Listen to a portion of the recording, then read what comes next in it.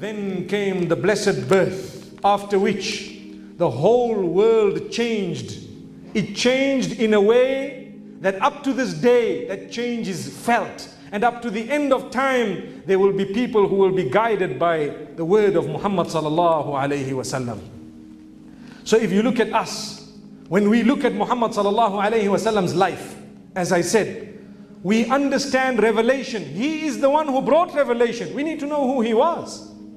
And his words are known as hadith. We need to know who he was. His name was Muhammad ibn Abdullah, ibn Abdul Muttalib, ibn Hashim, ibn Abdi Manaf. So he was from the clan of Banu Hashim, who fell under Quraysh.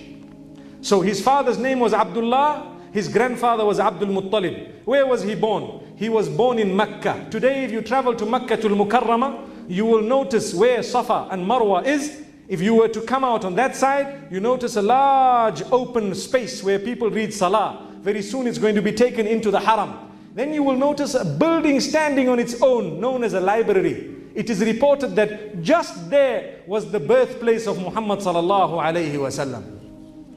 It was the house of Abu Talib, because his father had passed away when he was 7 months in his mother's womb. And the father was 25 years old, very young. If you take a careful look at what the historians say, they say Allah took this man away after his seed was planted into the mother of Muhammad sallallahu alayhi wasallam. His job in this dunya was over. His job in the world was over. And he passed away 25 years old, whilst Muhammad sallallahu alayhi wasallam was 7 months in the womb of his mother. And his mother Amina binti Wahab ibn Abd Manaf, who was also from the similar clan of Quraysh, she says, it was the easiest gestation period. The pregnancy was simple. I didn't feel anything. The childbirth was absolutely easy, as though I didn't even give birth. Subhanallah. The most blessed of all creatures was just being born. We want to go into the moment of birth, inshallah, in a few moments.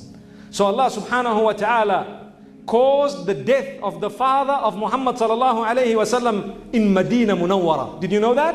He passed away in Al-Madinah Al-Munawwara. He was gone to Sham and he came back to meet some of his relatives in Medina, and on his way back he passed away in Al-Madinah Al-Munawwara. Muhammad sallallahu alayhi wasallam went back there at a later stage in his life. So Muhammad sallallahu alayhi wasallam, when he was born, unlike all the other children, the narrations make mention that when he was born, he came down with his hands down, and his face was looking up to the skies. Sallallahu alayhi wasallam. Pure, already circumcised, and his umbilical cord was already separated. Subhanallah.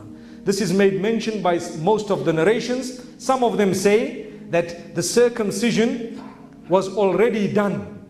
And some say Abdul Muttalib did it 7 days later, and he had fed a few people in happiness of a grandchild being born. And he had already known in his heart and mind, this child is going to be someone great, because so many people had already told him. But they did not know he's going to be a Nabi from Allah subhanahu wa ta'ala. But they knew he's going to come and something great is going to happen. Amina binti Wahab, the mother of Muhammad sallallahu alayhi wasallam, says that when I was expecting Muhammad sallallahu alayhi wasallam about to deliver, I saw a light come out of my belly from which the palaces of Sham were lit, and I knew that something is happening. And on that day it is reported that the fire that was worshipped by the Persians in Iran was extinguished and they had to rekindle it. Allahu Akbar.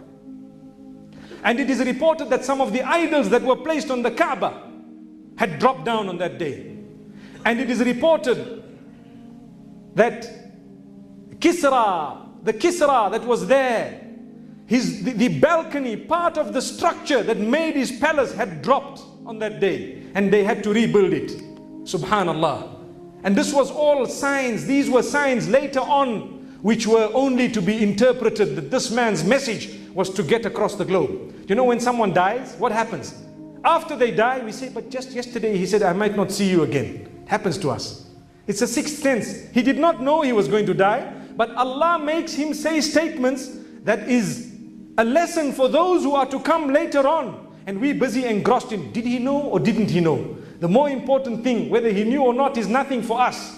But what is more important is, what are you doing now before you get to that condition? May Allah subhanahu wa ta'ala grant us all a good death. So the same applies here. Things happened and later on they were to come to reality. So Muhammad sallallahu alayhi wa sallam, as we said, umbilical cord separated, already circumcised, subhanallah. He came down looking up to the heavens, and one narration actually makes mention that he was born with his finger up, the first finger, the finger of shahada. And this was to depict the fact that Allah is one alone. Don't worship anyone else. May Allah subhanahu wa ta'ala grant us the tawfiq and the acceptance to worship Him and Him alone.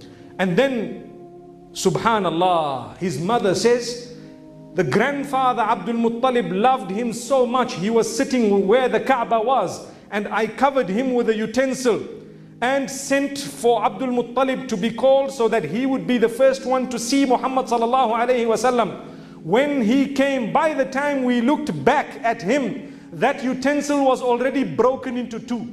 And he was there, subhanallah. And the grandfather was so happy, because the father had already passed away.